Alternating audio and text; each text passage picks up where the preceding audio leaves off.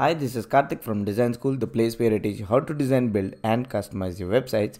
If you're new here, consider subscribing. Let's get into today's video. In this video, I want to show you how you can add tooltips such as this one to your WordPress website using Elementor and an add-on for Elementor called JetTricks. It's actually an add-on plugin. I'll leave a link to it in the description down below. So what are tooltips? Tooltips are these informative floating boxes around content that clearly describe what the content really is. So when you hover over this content, you can see its description. So that's what a tooltip is. And you can also build your own image hotspots with JetTricks. I'll show you all that right now coming up. Open any page, post, custom post type or template by clicking on edit with Elementor. So when you're in Elementor interface, you can choose any widget. It can be built-in Elementor widget such as the image widget, heading widget, or it can be any third-party widget. Just click on it and under advanced, you'll see an option called JetTricks. So when you click on it, you have the option to enable or disable tooltips. So I just currently have it enabled. I'll enable it again. And here you can type the text for your tooltip. So let's say this is the text that you want the tooltip to show when you hover over it. Don't worry, the preview won't be visible in this area. You need to click on this icon, eye icon, to view the actual preview. We'll do that in a bit. And you can choose the placement of tooltip. So if you choose bottom, it'll appear below this image or any widget basically. Let's choose bottom. You can pick an animation for the tooltip. Offset is the horizontal distance from which tooltip will be positioned from the image, and distance is the vertical distance or the vertical length along which the tooltip will be displaced. I'll show this in a bit. Z-index is used to stack it up on top of any other content that you might have on your website. So let's click on update. Let's click on this eye icon. Now I can preview the widget here. Now when I hover over it, I can clearly see my tooltip. And you can also customize the style of your tooltip. So you can simply click on style. You can increase the width of the tooltip. You can change its font size, font family. Let's pick Pacifico here. And let's change the text color to blue. Let's update. And when I click on update, the preview will automatically be updated. You don't have to click on anything else. Now you see the updated text and its color. So it's that easy customizing tooltip. You can also customize the background of the tooltip. Let's make the tooltip a bit wider. Let's also change the background. Maybe let's add a color. Maybe let's pick this, just any random color. You can also change the arrow color. Let's click on update. Again, the preview will be updated here. As you can see, it will automatically reload once you make changes in the actual interface and click on update. Just like that. Let's change the placement of the tooltip to left. Let's also change the animation to scale. I told you offset is the distance from which tooltip is positioned from the content that it's representing. So let's change the offset to maybe 100. And here's a pro tip. If you don't see the tooltip within your viewport, it means that either the offset or the distance is too high for the tooltip to appear in the viewport. So you may have to scale it down to show the tooltip. That's a quick tip.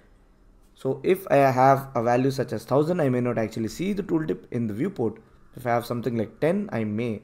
Let's actually make the distance 1000. I'll click on update and the demo gets updated. Now I currently see my tooltip. Once the demo is updated or the preview of the demo is updated, I still can see the tooltip. Now the animation is changed and stuff like that. So let's tone it down to 10 and let's view the preview. Nice. You can change the arrow color and all that stuff. So that's how you add tooltip. What about image hotspot? There is a widget that comes bundled with JetTricks plugin. So it's called hotspot, simply hotspot or hotspots. So let's delete this widget. It's basically an image on top of which you can pick your tooltips. So I just dragged in my hotspot widget. Let's choose an image. So let's pick this one. Now we chose the image, and here's a drawback of this. We cannot exactly change the size of the image from here, unlike Elementor stock widget, but there's a hack for that. I'll show that in a bit. So let's go to hotspot. Hotspots are the areas that show tooltips when you hover over them. So let's add some text to it. So text will basically be appended to the icon itself, so you can actually see that from here. So text gets appended here. Description is the tooltip itself. So let's say persons. You may not actually see the preview here. You may have to, but I still see the preview. Sometimes it is visible, so there's no problem. You can also give a link to your hotspot. You can add as many hotspots as you want. Let's change the second hotspot to something else. Let's also change the position of the second hotspot. So you can add as many hotspots as you want, and they'll just show up when user hovers over them. Let's update this and view how it looks like on our actual demo. So when you hover over this, you can see what that particular thing is, and even this. So you can put these hotspots on specific areas of image that you want to highlight. Maybe if you're selling multiple products within a scene, that's a handy way, since you can also add a link to it, your products and all that stuff. You can change the animation from pulse to whatever you want. Under tooltip, you have settings to show it on initialization. Placement, again, you can customize the placement of the tooltip. Arrow type, arrow size, duration, height duration, and basically pretty much all the settings that you want. You can also style the hotspot, so you can change the icon size just like that. Icons get bigger. On hover, you can change the icon, so you can reduce the icon size on hover, and you can add margin and stuff like that. And you can also style the tooltip the way you did with the tooltip in other widgets. So that's how you add image hotspots. But like I told you, you cannot adjust the width of the image. At least they didn't provide a setting here. But if you have the Elementor Pro version, I believe custom positioning needs Pro version. You can go to advanced area of the widget, hotspot widget specifically. Under custom positioning, you can pick width and you can click on custom. So from here, you can adjust the width of your image and your hotspots remain intact. So that's a quick way of changing the position of the image. And how about positioning or aligning image? They even didn't provide a setting for that. So what you can do is that you can use custom positioning. So you click on position, click on absolute, and change the position to where you want.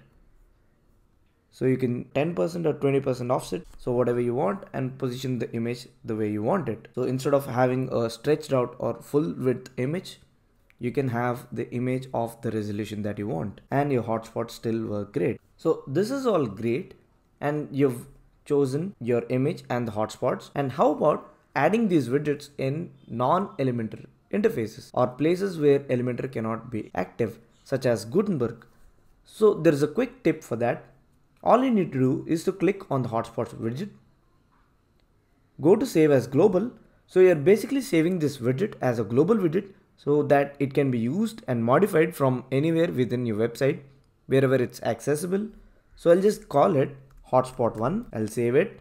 Now it will be available as a template, and since each template of Elementor is associated with a shortcode, again you need Elementor Pro version for that. You can go to templates and click on save templates, under which you'll find your global widgets. So here's my newly created global widget, and its shortcode is automatically generated. I can take this shortcode and I can paste it into Gutenberg interface. So I just pasted the shortcode generated for the global widget that we just created from the hotspot widget. I'll click on publish. I'll basically publish this post, demo post. Let's click on view post. Let's preview the page. So there you have it. Your image hotspot widget is also accessible within your Gutenberg interface, and it works exactly the same. So all we did was right click on the widget and click on save as global. So that will save it as a global widget, which you can edit from any page that it's there. You can go to save templates, and it is also accessible within this tab. So when you click on the global widget, it will show you all the global widgets created. So This also applies to the tooltips created with Elementor.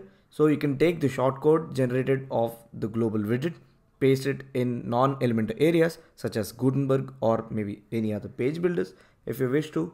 So that's a quick way to add hotspots and tooltips to any content in your WordPress website. Hope you guys liked it. That's it for now. I'll talk to you in the next video. Again, this is made possible by the JetTricks add-on plugin for Elementor. Make sure to check it out. Everything will be in the description. Make sure to read that too.